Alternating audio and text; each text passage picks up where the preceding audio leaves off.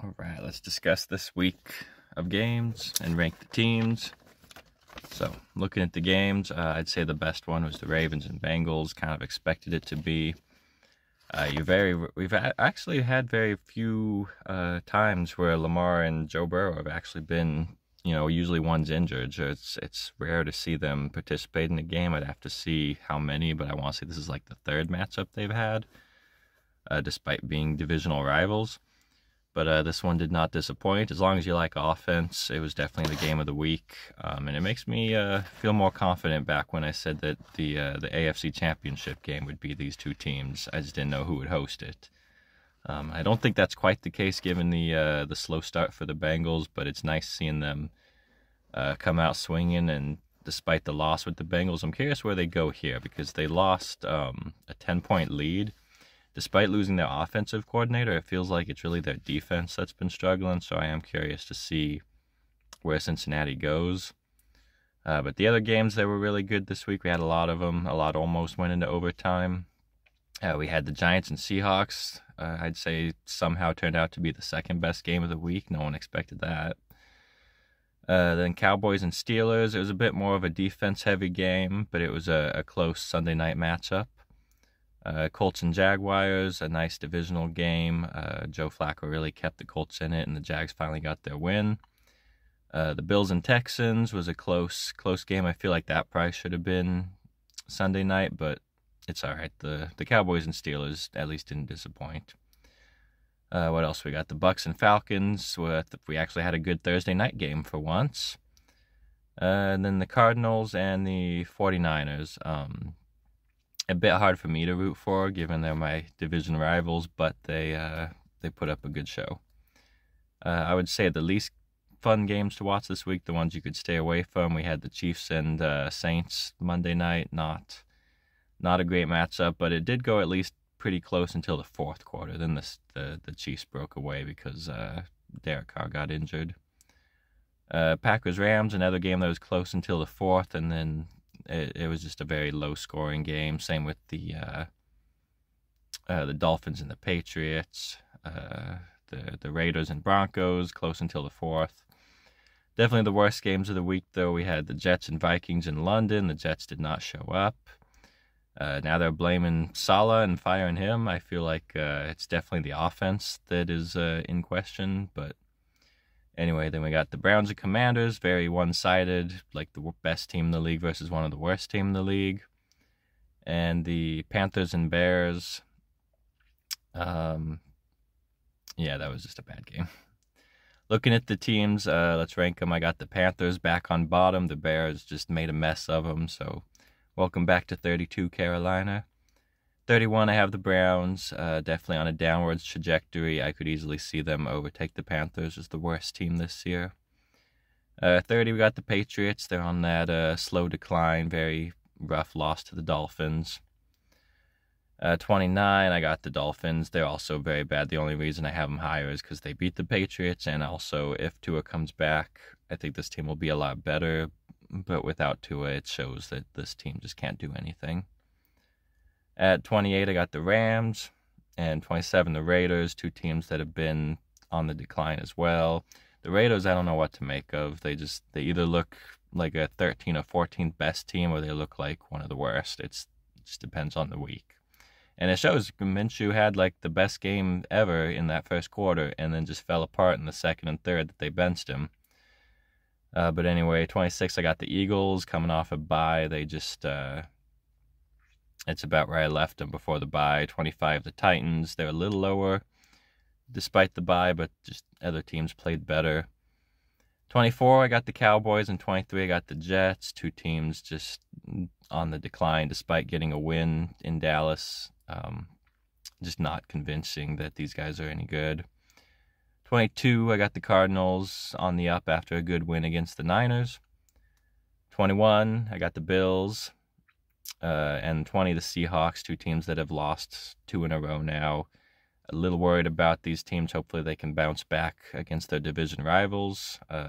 Seahawks will play the Niners this Thursday night, and the Bills will play the Jets on Monday night. I think that both the Seahawks and the Bills can get a win and go back up on the list. Number 19, I have the Chargers. Small drop, but just they're on bye, just better teams this week. 18, the 49ers. I don't think they're a very good team right now, and I would not be surprised if the Seahawks beat them. They definitely need CMC back. 16, the Jaguars. 17, the Bengals. Two teams that the Bengals got a close loss, and the Jaguars got a close win. But with how many points they put up on their offense, I want to put them a little higher. And the Jaguars are in London, so they should get like 2 easy wins and go up to 3-3.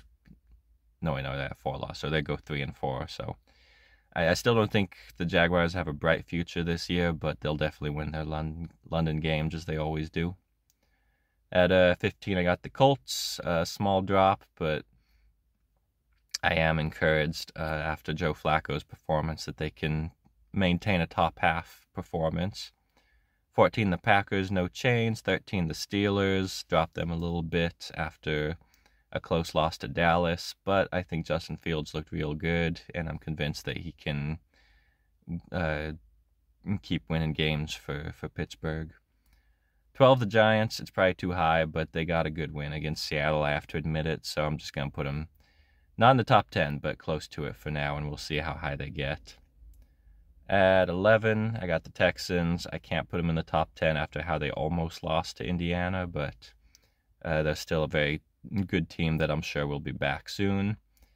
Number 10, I got the Buccaneers, and 9, the Falcons. I feel like they're very evenly matched, very close game this Thursday. I think the only reason I have the Falcons one above them is because they got that win, but I wouldn't be more surprised if the Bucs end up overtaking them later this year.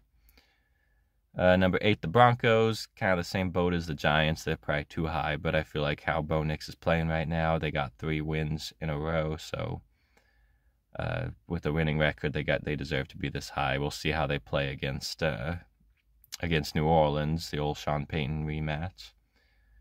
7, the Chiefs, and 6, the Saints, and I know people are going to be mad to have the Saints higher, but I feel like if Derek Carr hadn't been injured, they only needed like a field goal to win it, and they couldn't quite do it in the fourth quarter, and the Chiefs broke away and ended up with like a 10-point, 13-point victory, but it was real close at the start of the fourth, and I feel with how the Saints played week 1 and 2, I'm not willing to give up on these guys. Meanwhile, the Chiefs are winning in very small, almost lucky games. This was their best victory against New Orleans. There was little luck or flags thrown in their favor, but I still I'm not sold on the Chiefs, especially with the Broncos winning 3 in a row. It would be a shocker, but the Broncos could overtake them this year. Top 5, I got the Vikings at number 5 still. I can't put them higher despite the undefeated record just because of how rough that game was.